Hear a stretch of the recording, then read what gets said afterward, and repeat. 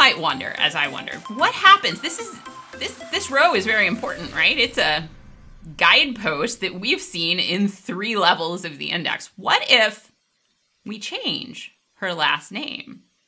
Changing her last name is going to move her in the index. The index is sorted first by last name. So if we change her last name and prefix it with an A, she's going to move to the A's in the index. She's going to move to a totally different page. Now she is currently, let's just prove this. We're going to mark her page number. She is currently on page ID 158449. I'm going to go ahead and update the table and change her last name so that she now has a AAA prefix. She has been moved. And let's see what happened. We're going to go way back up and look at the root page of the index and see what has changed.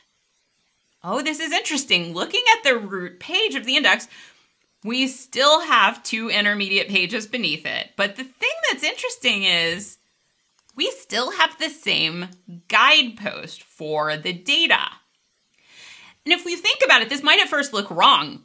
You might think that means that the data wasn't updated. No, the data was updated and that row did move. But think about on the root and intermediate pages, these values are, let's say you created a binder and you had a page for all these different last names. You might have little tabs to make finding something easy. You might have little tab indicators for different parts of the alphabet that let you know, hey, after this point are the QUEs or whatever you choose to put on those tabs.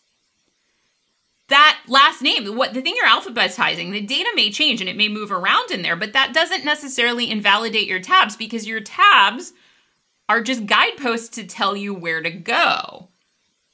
This tab, we don't have to have a row with this exact last name present, as long as the rows are ordered in a way that says, okay, on this child page, it contains rows with this value and higher.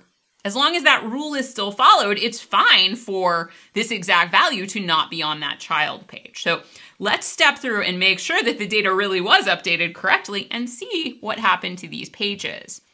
We changed the last name to start with an A. So to get there, we should follow this first intermediate page.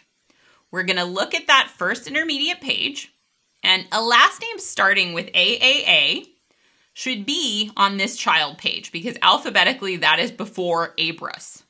So we're going to copy out this child page ID where we should find our updated row, and we're going to plug this in and look at that page where the new row should be. And sure enough, the row is here. The update worked. Here is our friend Surya with her new hyphenated last name. The page previously had a row for Kim Abercrombie on it, and now Kim is no longer the first alphabetically by last name. She has a new friend on this page. Well, what about the page where Surya used to be? Let's look at the second intermediate page. That page that has the old guidepost for her. And sure enough, just like the root page, this has the old guidepost. But note that it says, for values with this name and later, go to page 158450. We're going to copy that out.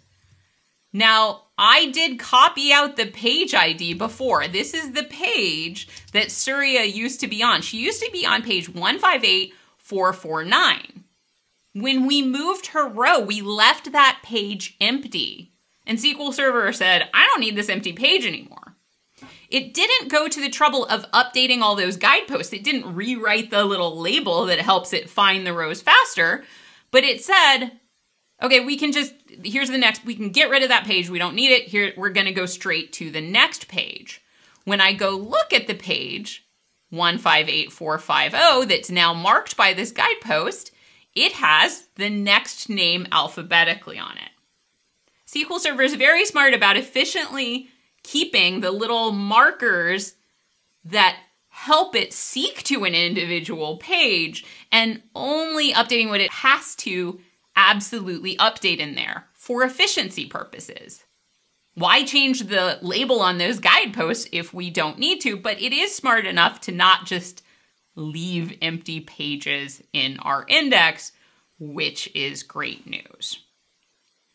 The guidepost information, or those little labels in the root and intermediate parts of the index, they are not the data itself. They are there to help SQL Server efficiently find the data that it's looking for in the leaf, or if there's no rows for it to find, to be able to know that there's no rows. Let's change our index structure a little bit now.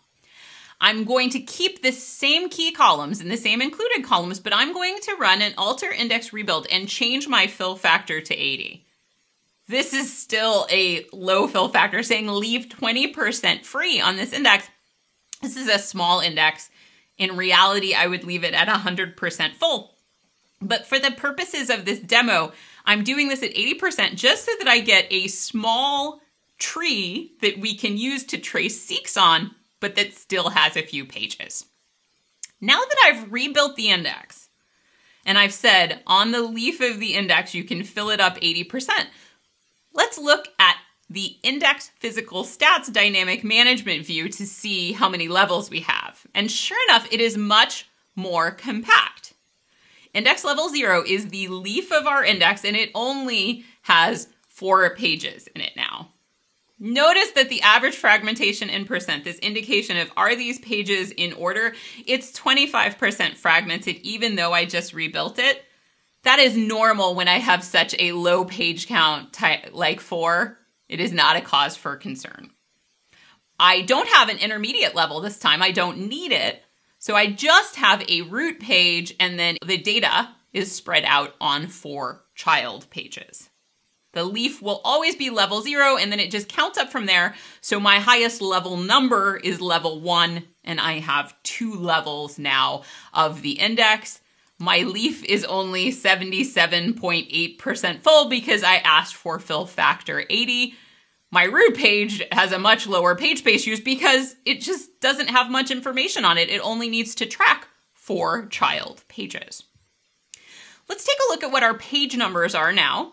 Using the DMDB database page allocations view, just like before, here is our root page. It's now 158584, and we're going to plug in that root page and look at it, and we can see, yes, our leaf has 4 pages in it.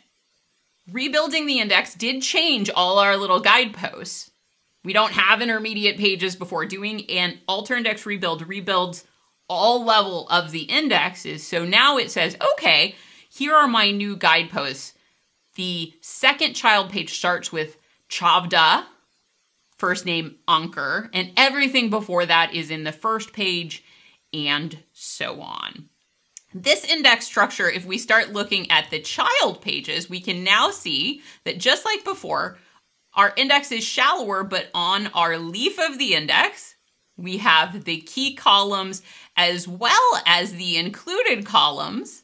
Here we have middle name, emergency, contact, and status.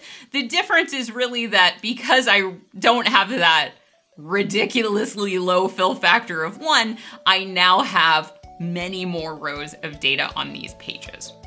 Let's take a look at how this index is laid out real quick in the slide.